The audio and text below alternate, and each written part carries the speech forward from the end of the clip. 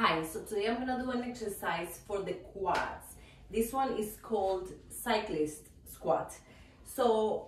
But this one is a little bit different because we wanna concentrate on the inner quadricep part. You know, as you may know, the quadricep, it has 4 muscles.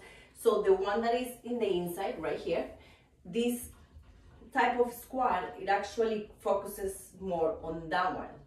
You know, sometimes when you keep your legs wider, it concentrates more on the glutes, but doing this kind, staying closer together with the feet and going a little bit higher is gonna hit a little bit more of the inner quad, the VMO, okay?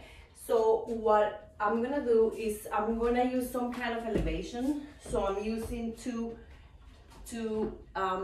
mats, right? You can use some kind of plate where you can put your heels in. So as you can see, I go a little bit higher, right? So I'm standing up. So my heels are up here. So I'm in a decline position, let's say, right? And my legs are a little bit in.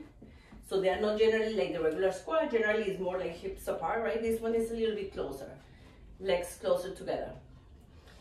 I can do this exercise with a barbell, let's say, a bar. I can do it with dumbbells on the side. I can do it with one bar right here on the front. So I'm just gonna show it with the barbell, but you can use, you know, any kind of weight, right? So just to show the form, what you're gonna do, again, like with any squat, keep your shoulders back, core tight, and then you should concentrate on coming down and then pushing up. Coming down and up. So when you're doing this exercise, you're gonna feel more of the inside part of the quad as opposed to more of the outside part of the quad, right?